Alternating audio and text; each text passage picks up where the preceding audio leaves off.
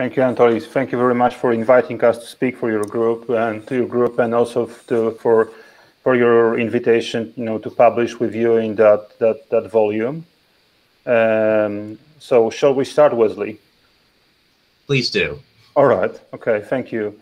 Good. So if you could just okay, this slide, that's perfect. So there are other authors to our paper. Those three people you see here on the slide, apart from us, Janusz, Hołyst, Julian, Sienkiewicz, and Krzysztof Suchecki, are all big data scientists from the Department of Physics at Warsaw University of Technology in Poland. So each person in that team has a different expertise. So me and Wesley are more on intelligence studies, crime science, and social studies and political science side of the problem. But we will try to cover those bits of our paper and those areas and topics that might be interesting to you.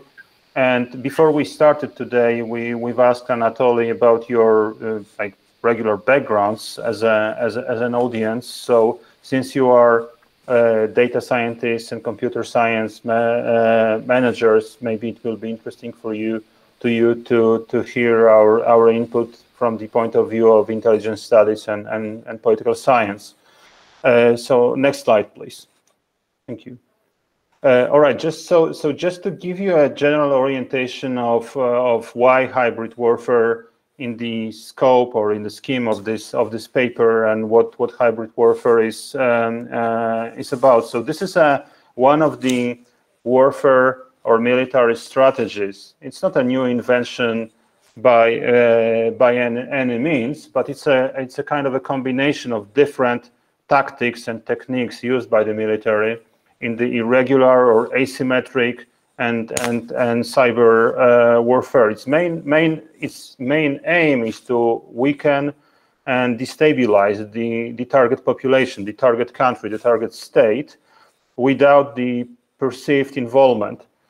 So while using those techniques, and we will address a couple of methods that are within that scheme of hybrid warfare, the country that utilizes that strategy can maintain more or less plausible deniability to avoid retribution or to claim that they don't bear any responsibility for those actions. One of the defining elements of hybrid warfare, especially today, is targeting the target population along societal divides. And we could see it very clearly during the ongoing COVID crisis, since the very beginning of the crisis in the early spring of 2020, that the actors that utilize the hybrid warfare strategies that me and Wesley will be talking about today, that they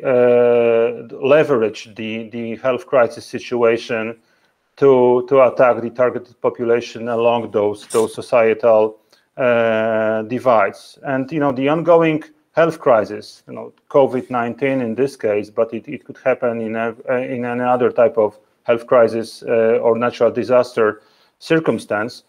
Such a crisis exacerbates the societal divisions and becomes sort of a fertile ground for malign foreign influence, for propaganda and disinformation, and they all form a part of the hybrid or asymmetric warfare arsenal. No, next, please. So just a little bit about the terminology. I'm pretty sure that most of you or all of you understand the differences between those terms that are listed here on this slide, but you would be surprised how often those terms are used interchangeably or considered to be synonyms, not only by like general public or by the journalists, but even by the experts. So they are not the same. They are not the synonyms. And within the vocabulary related to the so-called infodemics, and I will cover that in a moment, what this term is all about. there is both an understanding and a need to create a unified dictionary, so to speak, or a unified vocabulary of terms related to the information overflow. So the two terms that you will most frequently come across is disinformation and misinformation. What distinguishes two of them is the falseness of the information, but also the intention or the lack of intention to cause harm by or while broadcasting or propagating them. So in the case of disinformation, the information that you come across is false, but the person who is behind that and who is responsible for sharing that has a direct intention to cause harm. So they are doing that for malign or bad or evil reasons. In the case of misinformation, the news or the information or the piece of the news that is shared is also false, but the person who is sharing that genuinely believes that what they do is benign, that they are not doing that to harm anybody. They honestly believe that information themselves, and they want to share that with people around them, or in their social networks, or in their family or friends groups, just for good reasons. Although the information is false, they just don't have an understanding of that. They are not aware of that, and they share it, thus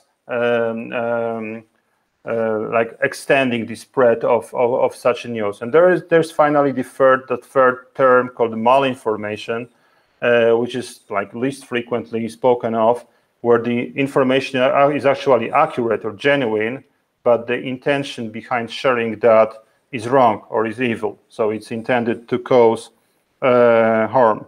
And one thing, apart from that vocabulary that is listed here, is that you need to be aware that in the environment or circles of the infodemic managers and people who study disinformation, especially recently, there is that understanding that the popular term of the so-called fake news should be rejected. So we don't use that term. So we are not saying about fake news propagation. So we're talking about disinformation or misinformation, not about the fake news, because we believe that it was abused or used to especially for political reasons, to discredit the media, especially by politicians.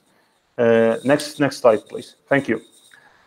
So all of those methods that I mentioned or described a moment ago fall into that general umbrella of the so-called infodemics. This term is not new, so it was not designed during the COVID crisis. Actually, it was coined by David Rothkopf many years ago in 2003 during the original SARS pandemic to describe or call the phenomenon of the information overflow when the general public were confronted by the immense and unprecedented amount of information, both real and not, both accurate or true and false, and so on. So the infodemics, the term of infodemics is related to that phenomenon, and it's been frequently used ever since, but especially it found like sort of like a renaissance. We can hear about the renaissance of that term during the ongoing COVID crisis. So what disinformation and misinformation causes is the increase of emotions such as fear or anxiety or insecurity or lack of trust among the public, among the audience that is targeted by that information. And what's even more dangerous, especially in the context of hybrid warfare, is that this audience is much more prone or susceptible to manipulation, which makes it both a perfect target of disinformation campaigns and also a tool or a vehicle that will or would broadcast that information even further. So next slide, please. And I think I would give floor to Wesley at this moment.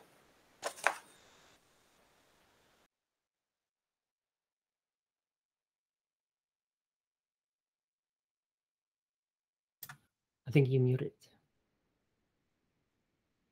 I think your microphone is muted. How is that? Can you hear me now? Perfect. Sorry about that. I'm getting used to the controls on this.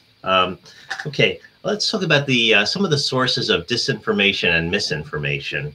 I did a search a few minutes ago on the wiki to find some of the most prolonged conspiracy theories. And some of these, I think everyone's heard them, but it's kind of interesting that these have survived so long. One of them is that 9/11 is a hoax, or it's a cover-up for something else. Of course, they continue to talk about Area 51 and aliens. The moon landing back in 1969 and subsequent ones were fake. Another conspiracy theory, and of course, there was a movie about that. There's more conspiracy theories that the Holocaust didn't happen. So these things have endured for quite a while. The things that are happening today, though, are really quite interesting. And one of the things that has come up in conversation is, why are conspiracy theories so prevalent? And I tend to think it's because conspiracy theories are easier to understand than science. And of course, all of you know that science is a process of hypothesizing and proving or disproving a hypothesis. And science has been called a slow stumble towards less uncertainty. Conspiracy theories, on the other hand, string together often unrelated facts, and they're kind of easier to understand than we don't understand things, and we only slowly learn through science. So what's happening, or where is disinformation, misinformation coming from today? Well, let's take a look at the anti-vaccination movement. At least in the United States, there are 12 people that are responsible for about 2/3 of the anti-vaccination misinformation. These are people that have businesses that benefit from this anti-vaccination movement, and in many cases, they generate millions of dollars a year for these businesses. Some of the points of misinformation include 5G causes COVID, vaccines make you sterile, vaccines make you magnetic. The vaccines are a plot by Bill Gates to inject everyone in the world with microchips. And I know these sound ridiculous, but many of these have gotten traction. And I know in the United States and some other countries, we have, 10 or 20 or even 30% of the people that distrust vaccines to the extent that they're reluctant or even unwilling to get a vaccination. And of course, this is filling our hospitals here in the United States and continues to add to the death toll. Another source is political discourse. We'll talk more about that. And then finally, interstate competition, which is really the essence of what I wanted to talk about. Next slide, please. Okay, motivations are important. And I'll take a look at 3 different ones. First, Russia and its predecessor, the Soviet Union, have had a long adversarial relationship with the United States and its Western allies. China, in its quest to become the predominant state power, has utilized all capabilities to advance its economic advantages. And then finally, and this echoes around the world, in the United States, many aspects of the pandemic have become politicized, often as weapons between the major political parties over measured to both contain the virus and the vaccinations to fight against it. And these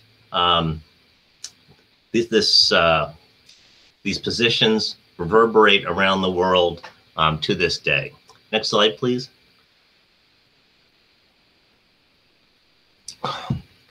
Russia has maintained a long-standing effort to undermine legitimacy of Western democracy. This was brought out by a report by the Director of National Intelligence this past April.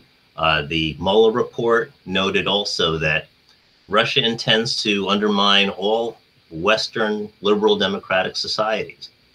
Russia's use of a health crisis to undermine or to further its political agenda is not new.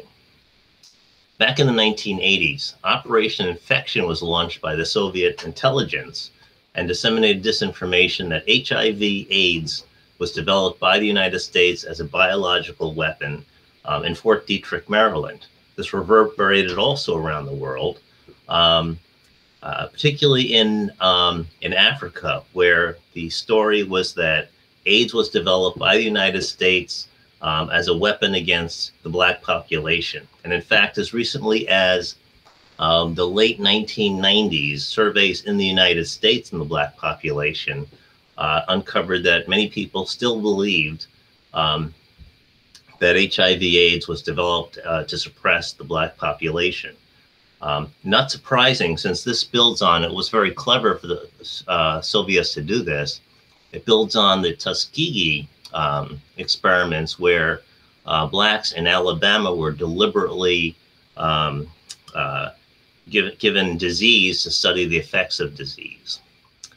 Russia has also echoed Chinese claims that COVID-19 was developed and spread by the United States as a weapon against China. Russian trolls have amplified this disinformation to exacerbate the American debate on vaccines and to continue to undermine American politics. As recently as 2 days ago, the New York Times cited a New York City vaccination information center that determined that disinformation was coming out of St. Petersburg and the Internet Research Agency. So Russia devotes extraordinary resources to a political information war to destroy Western democracies, and they're pursuing investments, as Kacper said, in high-impact, low-cost, asymmetric warfare to correct the imbalance between Russia and the West. Next slide, please. As we talked about, China aspires to be the leading economic, military, and political player in the world and wants to surpass the United States and the West in all aspects of national power by 2035. By national power, we're talking about diplomacy, information, military, and economics. You may have heard of the acronym DIME, which is for national power. There's a plan called Made in China 2025 to upgrade Chinese industries, especially in advanced fields such as robotics, artificial intelligence, and quantum computing. You may have heard just a few days ago a US general saying that China has surpassed the United States in artificial intelligence. China's ability, however, to reach this goal must be questioned, and this may lead to even more aggressive efforts to acquire advanced technologies. China does use a network of related media organizations to propagate misinformation, and it echoes this disinformation on issues including voter fraud, COVID-19, and various QAnon theories. China does say that they want to catch up with mRNA technology. I think most of you know that the Chinese developed vaccinations are based on old technology. They want to catch up on mRNA technology. And in fact, there was an attempt in 2020 to steal the technology from the pharmaceutical firm Moderna. Next slide, please. In the United States, in its politically polarized society, news outlets, fringe media, conspiracy sites, some with significant reach, mislead their audiences with false narratives and resulting significant negative outcomes. Some interesting things about that: political party correlated with specific beliefs about protection from infection and the effectiveness of vaccinations. People that looked at conservative media also correlated with belief in conspiracy theories. And then 2/3 of the US population overrated their belief that they could tell what was misinformation and were overconfident, and those were the people most likely to spread the misinformation. So the US information chaos related to COVID-19, that we also had here, the 5G communications conspiracy theory, and then multiple QAnon community claims about the virus, and about political actions here in the United States.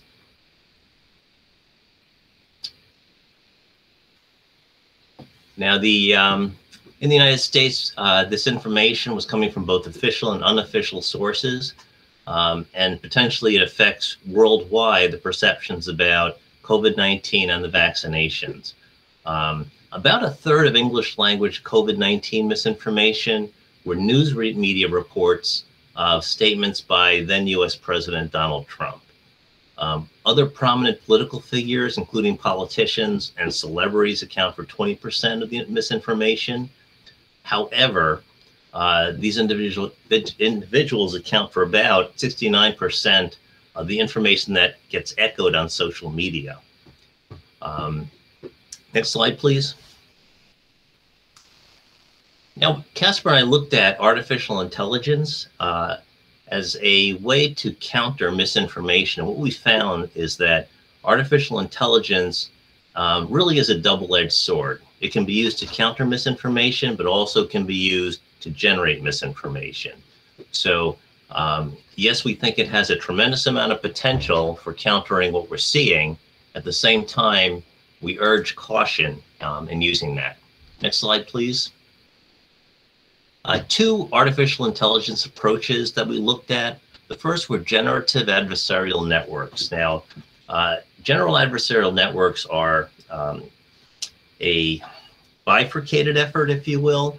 First is the generative network, and this is a way to generate narrative about a certain topic. And on the other side, there is a discriminative network that tests out the generative network generated text. So you have the text being generated on one side and then the test happening on the other.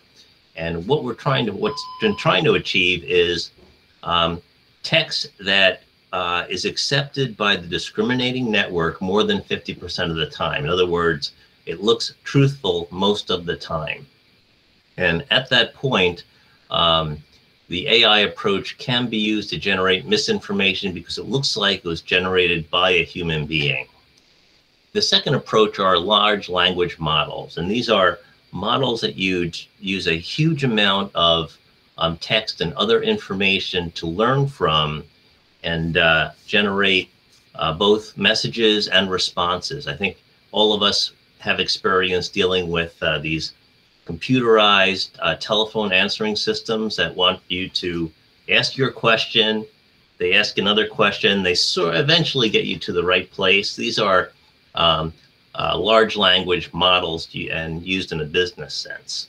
So we've all had experience with them. We've also seen on the first model, most of us have seen pictures generated by these AI approaches where it's extremely difficult to determine what is an actual picture, and I hate to use the word fake, but how about a manufactured picture too? So it's getting to the point where these AI approaches can deceive us, but also remember they can be used to discriminate the false information from true information. From here, I'll turn it over to Kacper. All right, thank you. Can you hear me now? Okay, great.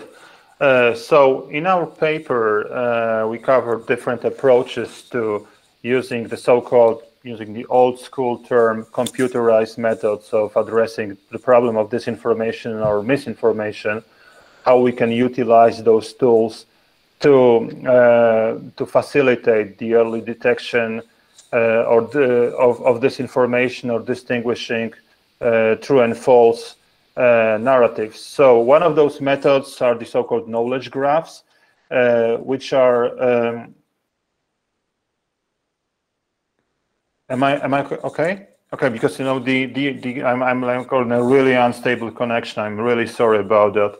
So it's mostly to build. It's designed to build a content-based detectors. You know, the biggest problem with that is that it's very time-consuming, and especially from my point of view, the massive problem is that it's retroactive. So it bases mostly or relies mostly or primarily on the so-called fact-checking sites.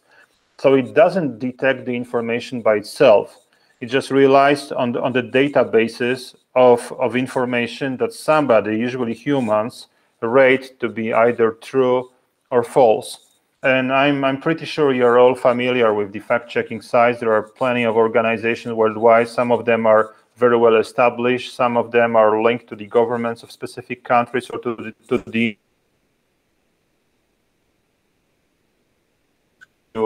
East-Stratcom that deals with those kinds of problems, but it's all done manually. So those systems that are designed based on that and are using knowledge graphs are heavily relying on actually on the databases that somebody else has created.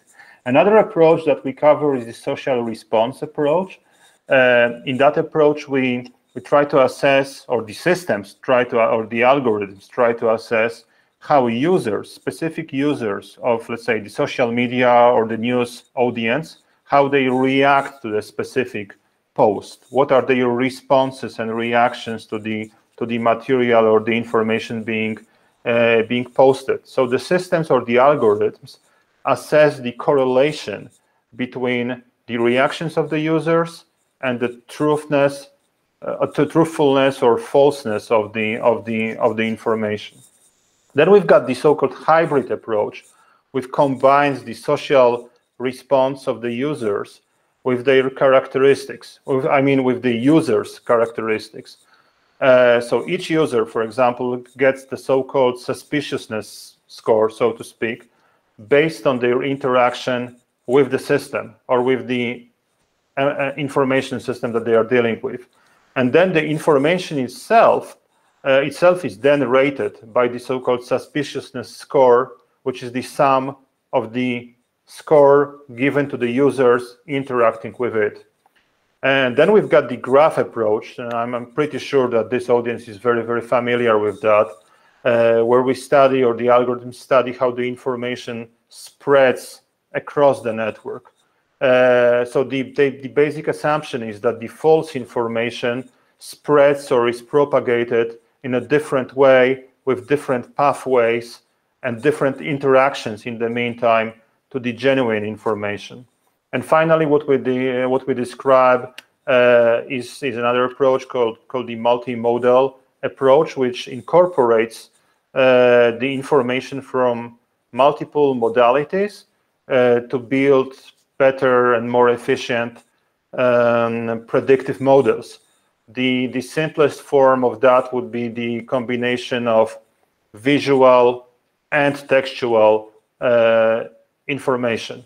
But our stance is that only through the combination of all of the above, of all of those techniques, we can try to detect the malicious behavior early, to understand its impact on the audience or on the society in general, and counterbalance or counteract such actions. Next, please. So this is one of just an illustration of the problem that we're dealing with if we investigate different types of social media that are used or can be used to broadcast or spread disinformation and misinformation. Correct me if I'm wrong, Anatoly, but I think one of the very first seminars in this series this fall addressed the differences between the Twitter and Facebook environment. So what the graphs like that are just used to illustrate how links between agents or the users are formed, and what are the vectors of the interaction between the nodes or the agents or the users, if it's unidirectional or bidirectional, if there is any interaction between the original poster and the audience, and vice versa.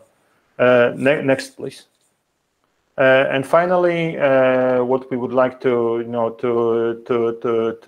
talk about today, and what we cover in the paper, is the modeling, the approach that we use to understand the potential threats associated with disinformation and misinformation, especially like the ones that we are dealing with now during the COVID-19 crisis. So first of all, we need to understand how links between social agents are formed.